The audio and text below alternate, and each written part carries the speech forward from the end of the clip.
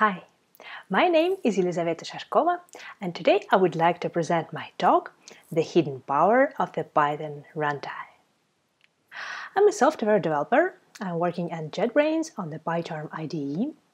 I've been working on Debugger for several years, and now I'm focused on scientific features in Python. Currently, I'm located in the Russian city St. Petersburg and recording this talk right from my home. So, let's start. Python language is very simple and beautiful, but a very big part of the language power is hidden from user and available only at runtime, only during execution. You might even don't know about it, but you already use this hidden power every day. For example, we run tests every day. Let's compare two popular ways to do it in Python: standard module unit tests or very popular test framework PyTest. The easiest way to see the difference between them is to execute assert statements. In case of failure, unit test will report assertion exception and will show you a place where it happened, just like any other exception in Python. But PyTest will show you detailed information about values which you tried to compare. Where did PyTest get this information? Of course, from the runtime. And today, during this talk, we will learn how Python runtime works, how Python allows to inspect current program state, and how runtime information can be used in different development tools, including PyTest assertion errors reporting. Let's start with learning about fundamental concepts of Python runtime. There is popular phrase that everything is an object in Python. That means that every variable isn't just a simple piece of memory, but a complicated entity with values and associated operations. This object-based nature is true not only for core types like numbers or strings or collections or something else, but it's also true for program unit objects like functions, classes, and even modules. All these types of objects are declared explicitly. Interpreter creates new object when you use assignment statement, or when you declare new function with def keyword, or when you declare new class with class keyword. But during the program execution, Python interpreter creates not only objects which you defined explicitly in your code. It also creates a lot of util objects representing execution process. And one of the key objects among them is a stack frame. Stack frame object represents a program scope in Python. This object contains information about current execution state like code object, local and global variables, and a lot of other data. Frames are stored in a stack-like structure. The bottommost frame, sometimes called a module frame, represents a module from which execution was started. In this example, execution process is on the line 7, and it's going to call function foo. When Python interpreter enters new scope during execution, it creates new frame object and then puts it onto the stack on top on other frames.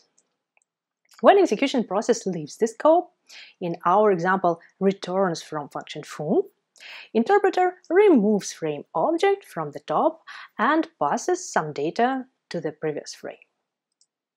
And execution in the previous frame continues and goes to the line 8, and that's it. This is a very rough description, but the main idea looks like this.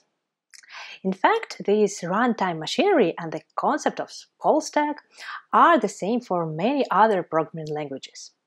But the major difference between them and Python is that not so many languages contain this runtime information out of the box. In Python, frame objects can be accessed as a usual Python objects right in your program, and you can retrieve a lot of interesting information from it. In the next part, we will learn how we can do it, how we can inspect internal execution state. As we discussed in the previous part, the key concept of the execution process is a stack frame. In any place of your program, you can get the current stack frame by calling function getFrame from standard module sys. This function returns a frame object from the call stack for the current thread. It has an optional argument depth, which determines a depth in a stack. That is a number of calls below the top. So if you pass 0 to this function, you will get the current frame object. Let's check which information is stored inside frame object.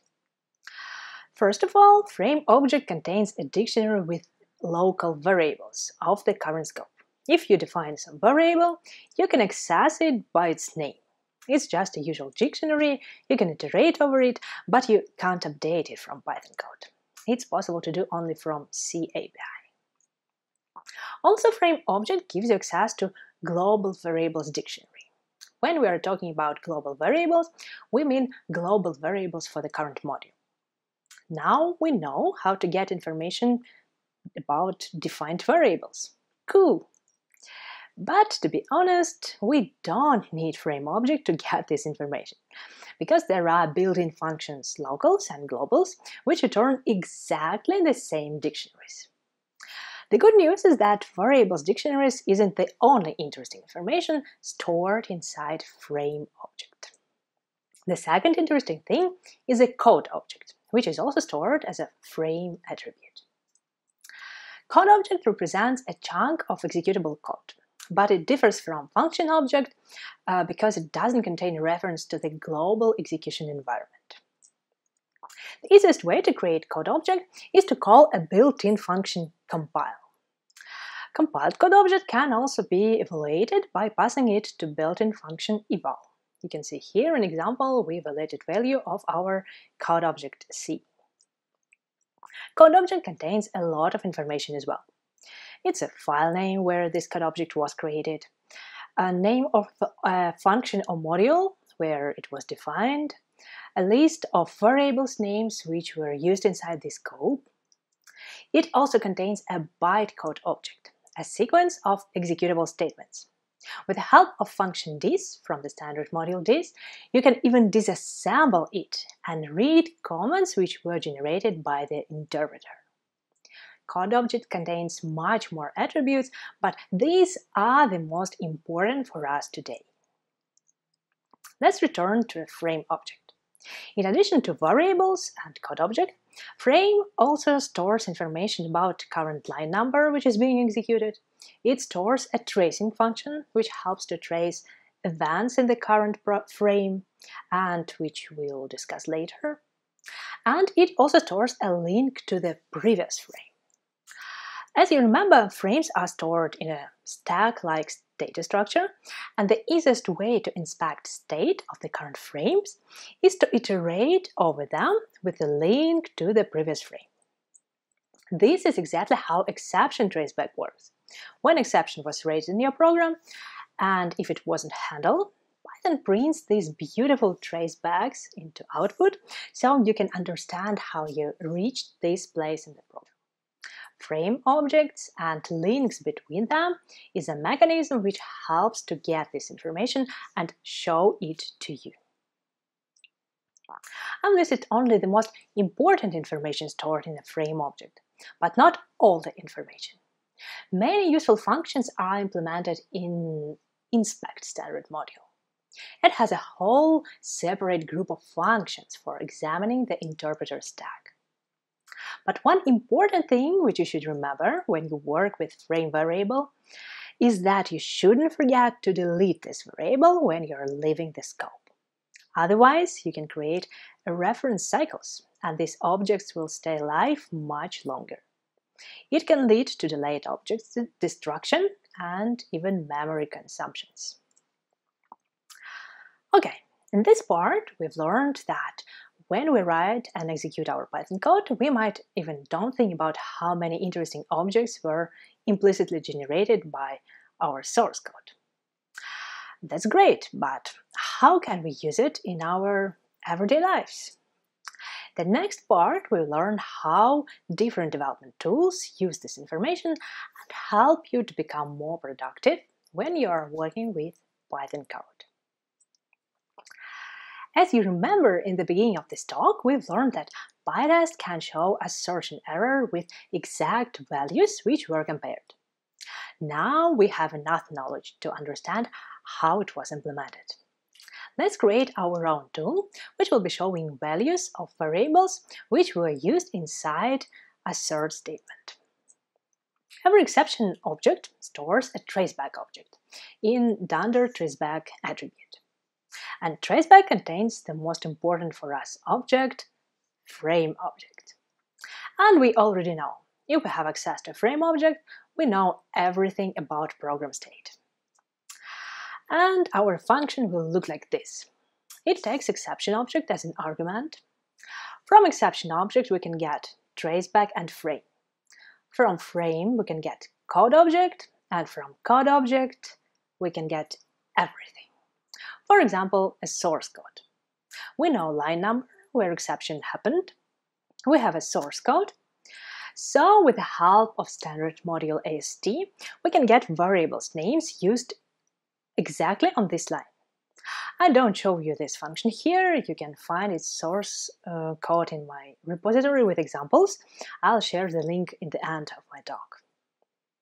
But we get names of these variables.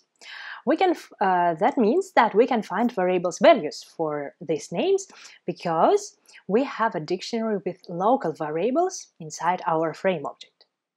And this is how it works. We can use our function the following way. During exception handling, we should pass exception object to our new function, and it will print variables values to the output, even without PyTest. It can be very helpful, for example, for logging. If stack trace isn't enough, you can automatically log all the variables values used inside failed assertion statement and get all this information. And of course, it can be extended to any other exception type.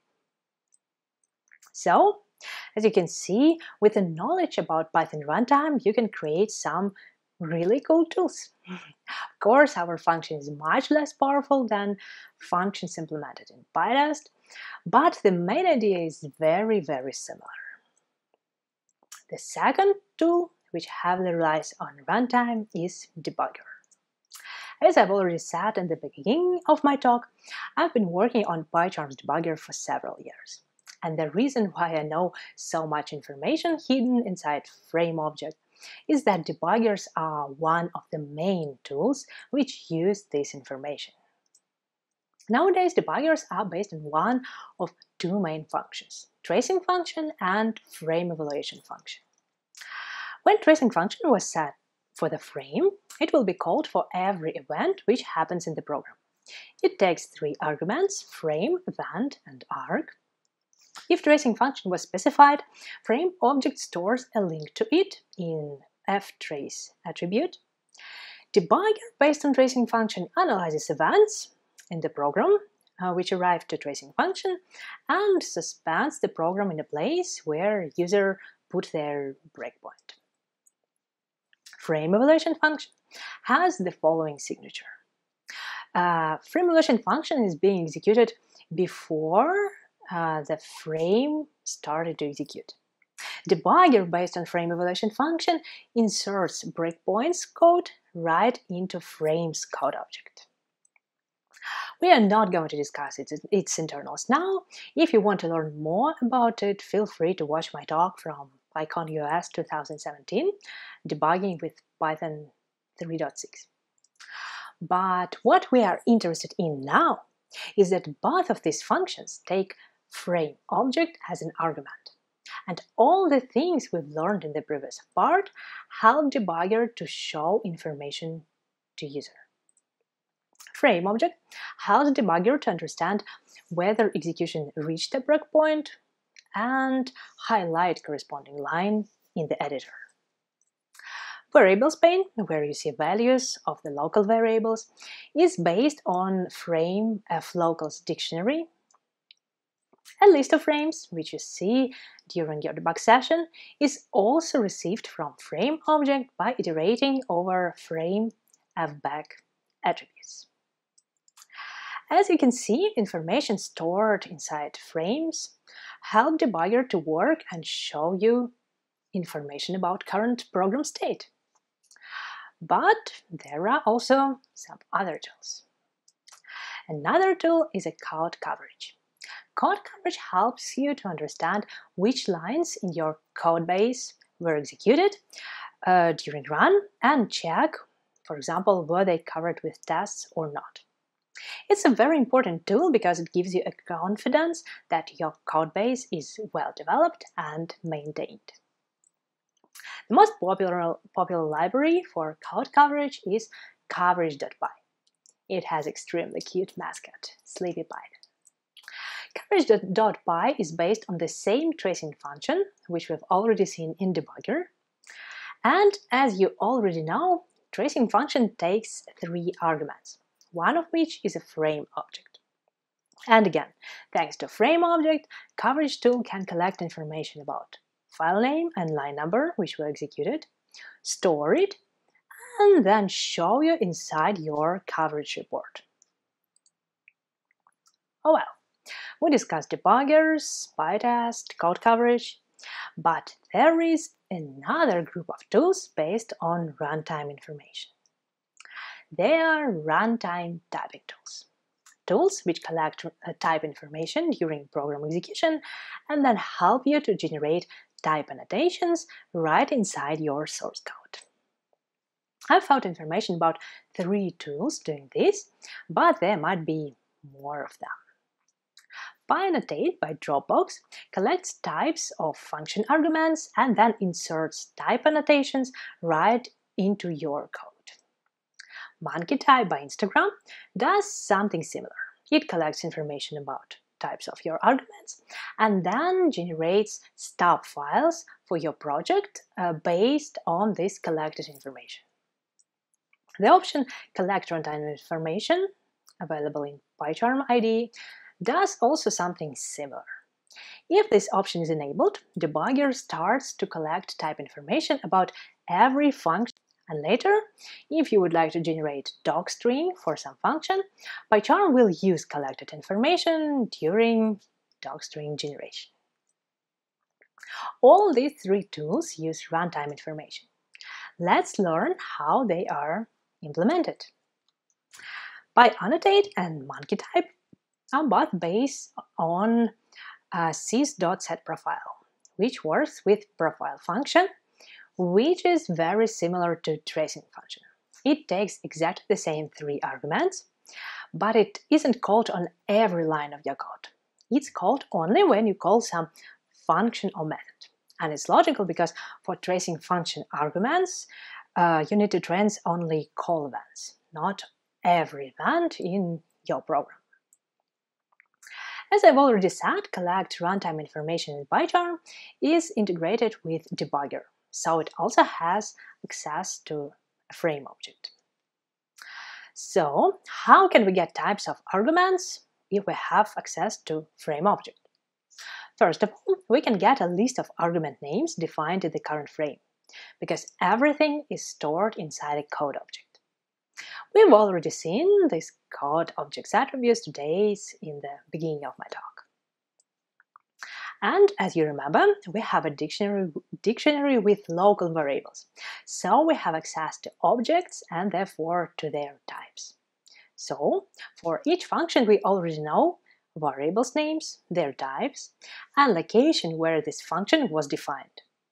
We can store this information and use it later for type annotations generation. And this is how all these tools are implemented with the help of frame object and corresponding code object. We discussed several tools which are based on runtime information in Python, but all of them are quite complicated. Let's try to create something small but useful. Our own tool, which is also based on runtime information and which will help us to detect problems, for example, in concurrent execution. There are two ways to execute tasks concurrently inside one Python process: threads and asynchronous tasks. With the help of standard module threading, you can start a new thread which will execute your function concurrently. For synchronization between threads in Python, there are synchronization objects, and the most fundamental synchronization object is a lock object. Thread can acquire lock object, and that means that the following block of code will be executed by this and only by this thread, until it will release this lock object. Python lock objects are also context managers, so you can work with them with keyword with. Running more than one thread and using lock objects sometimes can lead to a deadlock. Deadlock is a state when several threads are waiting for resources which can't be released. The easiest way to reproduce this situation is the following: create two threads, two lock objects, and acquire these lock objects in different orders. First thread acquires lock number 1, second thread acquires lock number 2. The first thread wants to acquire lock number 2, but it's unavailable, so it starts to wait it. Second thread wants to acquire lock number 1, but it's also unavailable. As you can see, this situation can't be resolved without program interruption, because threads will be waiting for their lock objects forever. And this is very sad. And if you have a really large code base, it might be difficult to detect deadlock in your code. And even static code analysis can't help you here, because deadlock happens at runtime, during code execution. But we already know a lot of cool things about Python runtime, and we can try to apply them here. We've already used sys.getFrame function, which returns frame object for the current thread, but there is also another useful function, sys.currentFrames, which returns topmost stack frame for every thread in the current Python process. And the coolest thing about this function is that it works even with deadlocked threads. With the help of this function, we can create our own tool, which will be printing trace bugs for threads with some interval, and will help us to find place where threads are stuck in deadlock. That's it. Simple and powerful tool is ready. But there is one problem. This functionality is already implemented in standard library inside fault handler module. It has a function which prints tracebags of all the running threads to a file, and it's implemented natively and in C code. But not all the things were implemented before us. As you remember, there is a second way to execute some code concurrently: asynchronous tasks. And there are very similar synchronization objects in async.io module, and therefore asynchronous deadlock can appear in your code. That means that there is a place where we can apply our fresh knowledge about Python runtime and create a synchronous version of fault handler. Several useful functions are already implemented inside async.io module. The first one is async.io.allTasks, which returns all the running tasks in a loop. And the second one is tasks method getStack, which returns list of frames for this task. Our async fault handler will work like this. In a separate thread, we are running in a loop, in an infinite loop. And with a given timeout, we dump tasks tracebags. Now, if we suspect that we have a synchronous deadlock somewhere in our code, we can quickly check it with our asynchronous fault handler and find a place where this deadlock appeared. Great! We've implemented simple but powerful tool for detecting deadlocks with asynchronous tasks.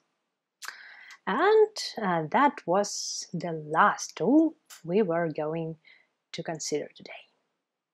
In this part, we've learned several tools which are based on program's runtime information. I would like to emphasize it one more time that these tools collect information which is impossible to get just from the source code. You can make some assumptions based on source code, but only at runtime you can get the real values of variables and the real program state. And this is extremely cool feature of the runtime-based development tools. Today we've learned a lot about Python runtime. As we've seen during the talk, runtime information can be used in any part of the development process, during testing, during debugging, even during concurrent code execution. I hope after this talk you'll start using runtime development tools more often because they really help to write more reliable code and, for example, find bugs in it much faster. And maybe you'll even create your own new tool. After this talk, you have enough information to do it. That would be really great if you did. If you decide to do experiments, here are some links. A repository with today's examples, source code. Of course, feel free to read Python official documentation about any standard module we use today. And also, I'll be happy to answer your questions in the comments of this video, or by email, or in my Twitter account. Thank you very much for watching me today, and bye-bye!